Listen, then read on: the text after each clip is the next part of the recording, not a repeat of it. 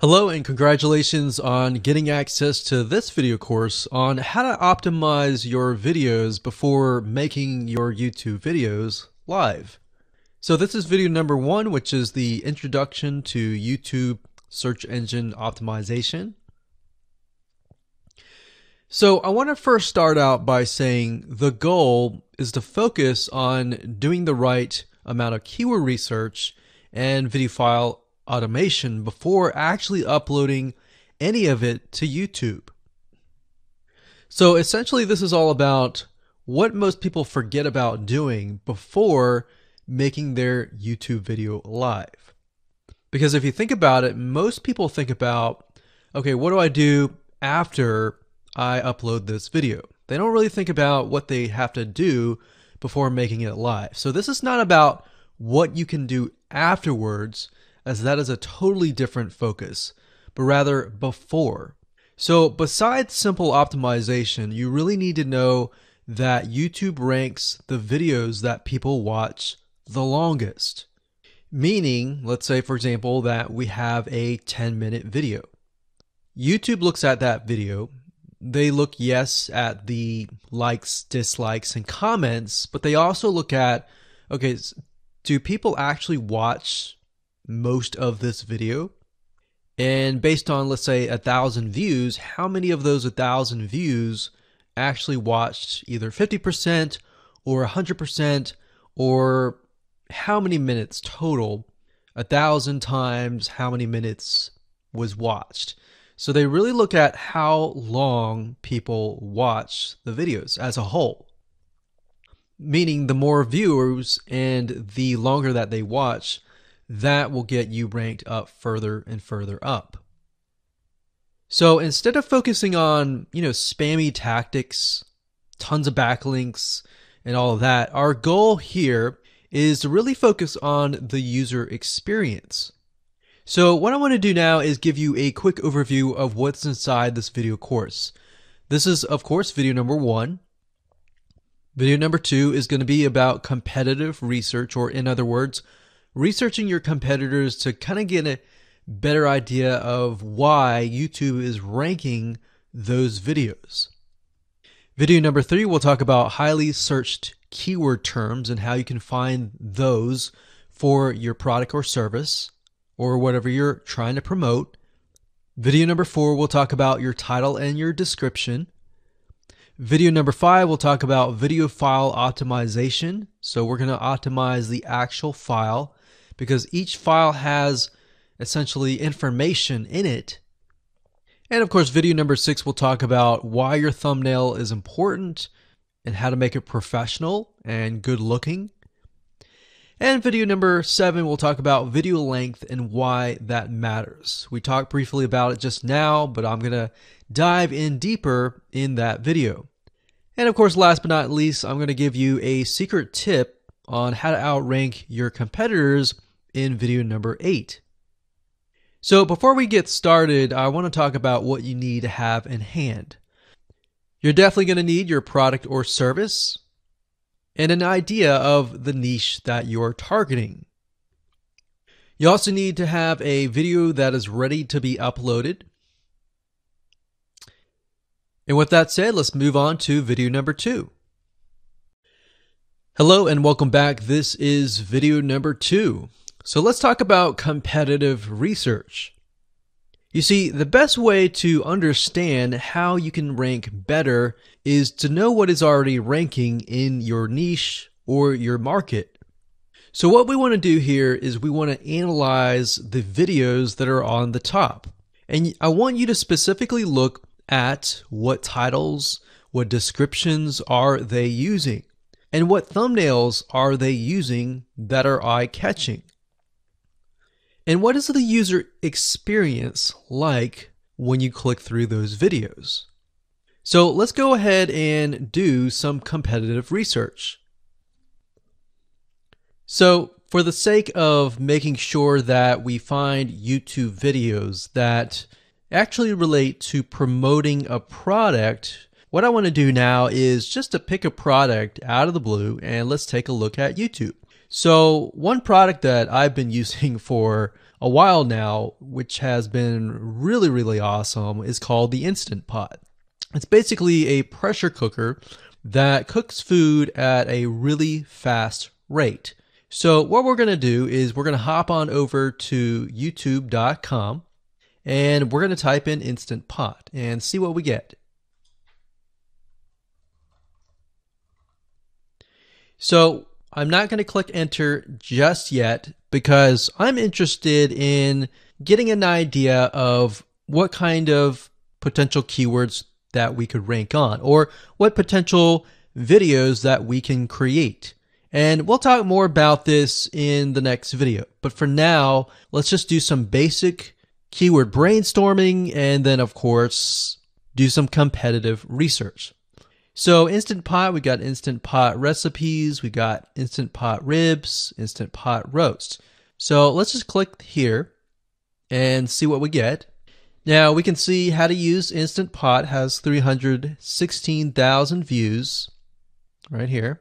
Instant Pot chicken, top 6 easiest things to cook in your Instant Pot. Perfect for beginners. All right. So let's just take a look at the top 3. So let's go ahead and open those up. And let's analyze them. So the first one is this one here. And let's pause the video. We'll skip the ad. All right.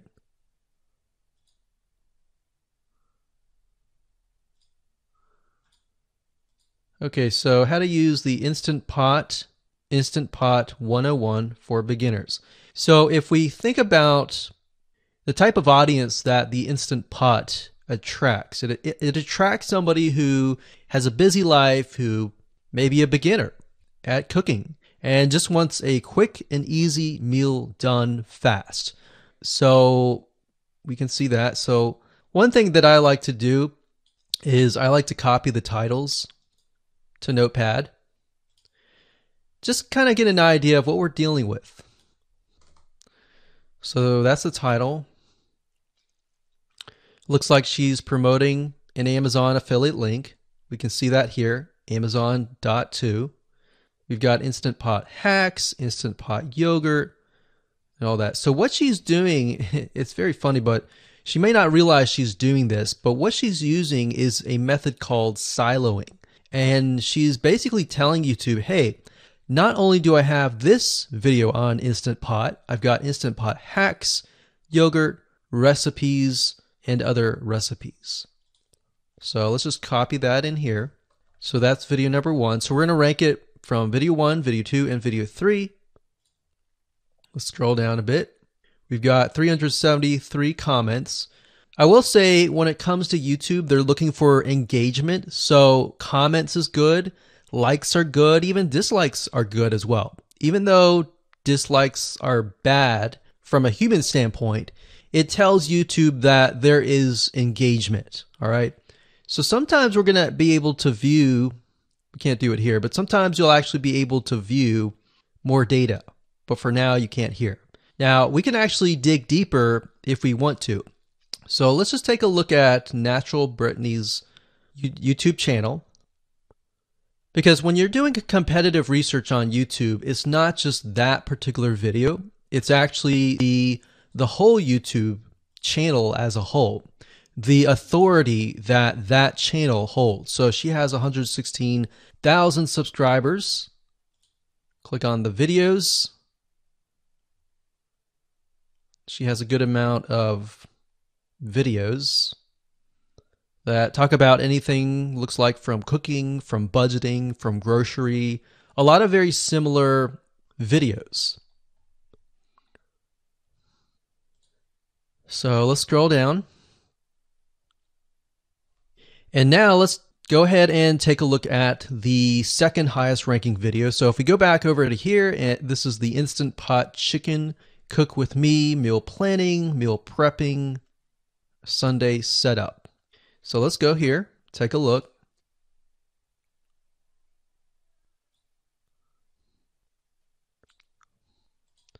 Okay, let's see here. So it's a 20-minute video, all right? And it has 658 likes, 5,000 views. If we take a look at this video here, this has 320,000 views and 7,000 likes. Now, notice how it says 13 minutes here, and notice how it says 20 minutes here. We'll go back to this later on. All right, so we'll talk more about why a certain amount of time of your video is important, why the timing is important. And why is it that this lady has only 5,000 views, whereas the other lady has 300,000, and this lady is ranked right below that lady? All right, so why is that important, and why does that correlate to the time? So we'll talk more about that later on. But for now, let's just do competitive research. We're not trying to figure things out right now, and go from there. So if we take a look at the description, it says cook with me as I try a new recipe with Instant Pot. So the description contains the keyword. Sunday setup. Looks like she's got some Amazon links. And if we think about Instant Pot, who could it be targeting? All right, so this lady calls out people who are trying to prep on Sunday. So if we can get an idea of who it's targeting mothers, it's targeting people who are busy, who maybe only have time on Sundays to set things up.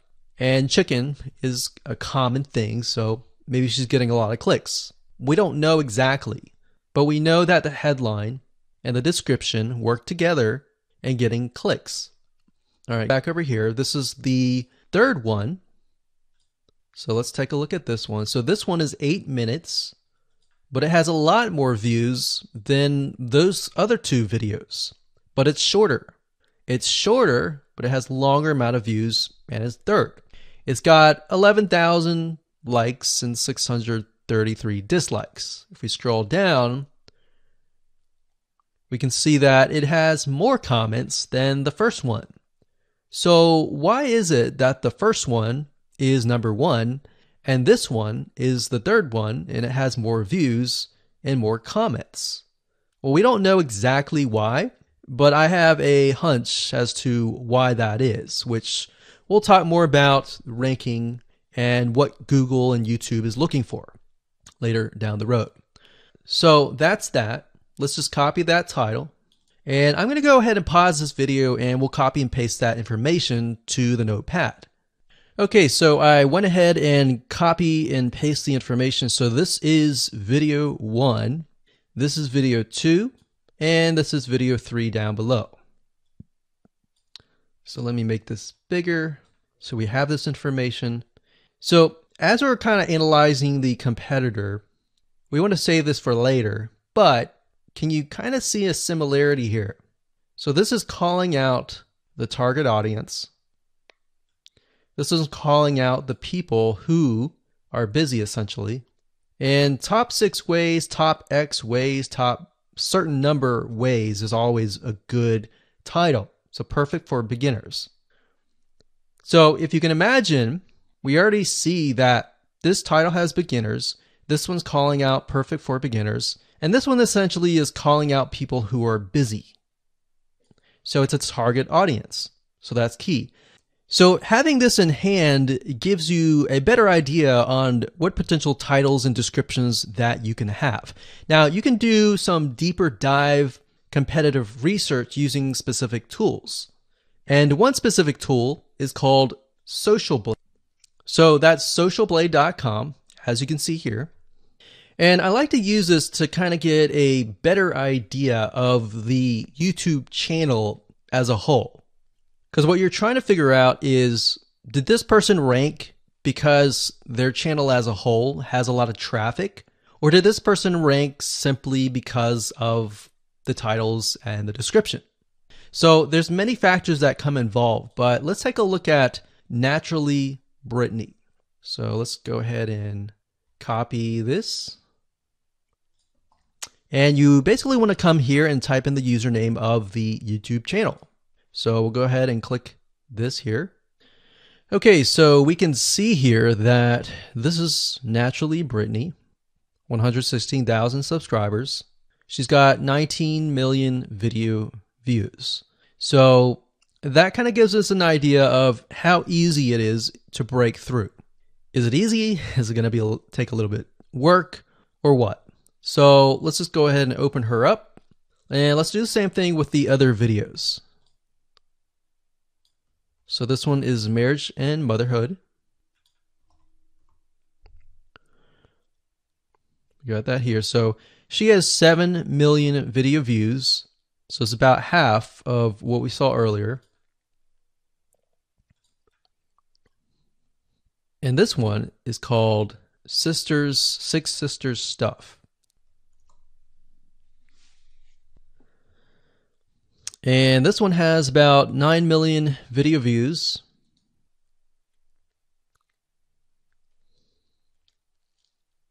So right off the bat, we can see that if we were to rank on the keyword Instant Pot, it's going to take a lot to break through. But the way we can break through is by using essentially subcategories of that keyword. So Instant Pot recipes or Instant Pot chicken recipe, stuff like that. So we can see that each one of these has about 100 to 200,000 subscribers.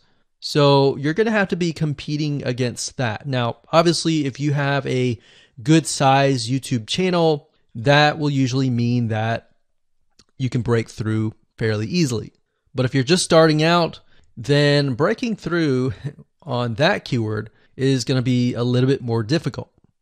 So the next question is, what keywords should you use? And we'll discuss that in the next video.